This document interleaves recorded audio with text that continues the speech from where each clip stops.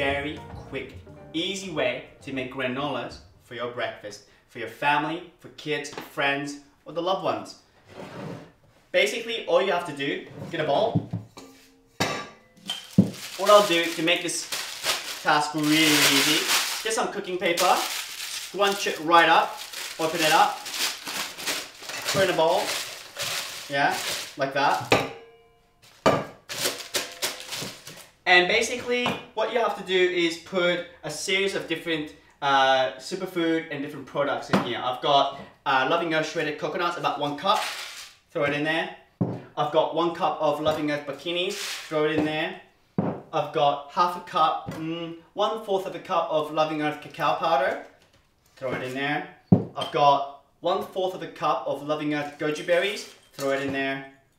And I've got sultanas, about 1/4, half a cup sultanas.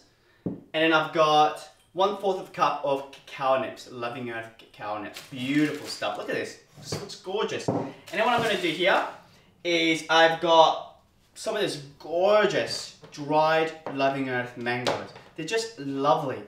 They really, really are. And you know what?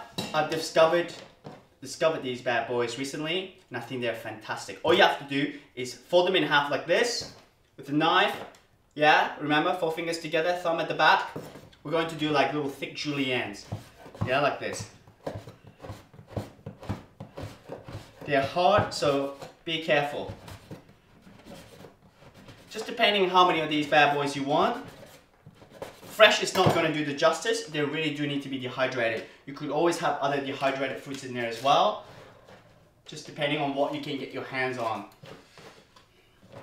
The trick here is to make things happen. Yeah? If you can make them happen with what I'm showing you, great. If you can, substitute. Here we go. Just basically as much as you like. Just going to put about 3, 4 in there, 5 in there. Beautiful. Look at that. Here we go. Check it out. Check this out. Doesn't that look so gorgeous? See, everything you do needs to have a finesse. Yeah? Because that's how you can pimp up your mojo. Now what I've got here, some infused saffron light agave. Just going to put about 1/4 of a cup. That was it. That's about 1/4 of a cup. Right. Make sure you use a measuring jar. And then with a spoon or your fingers, I'm just going to use my fingers here.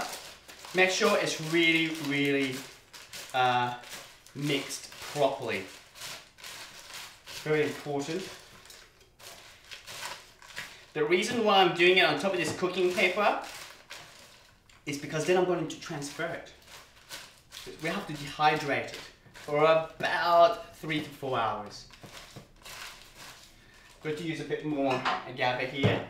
The agave here is more of a binding agent to bind everything together. Okay, but you do need to have patience. This cacao powder takes time to blend in, mix into the mixture. There we go, look at that. Beautiful, it's getting there. And what you do is you make your nut milk, whether it's with curcuma, garbage, mesquite, cacao powder, goji berries, you know, even dried up mangoes in there, whatever kind of tree-based nut milk that you're going to have, you then leave it in the fridge. It does last about 3 to 4 days, and it's just easy. Imagine you have some of this granola mixture made, put in jars, just get up in the morning to some really beautiful goodness, right? Basically, that's us. Just going to lift this up and show you. Look, yeah, this is what it's going to look like. You're going to basically spread this around a little bit. Like that. Look at this, eh? Beautiful. And then just dehydrate that for about 4 hours. And then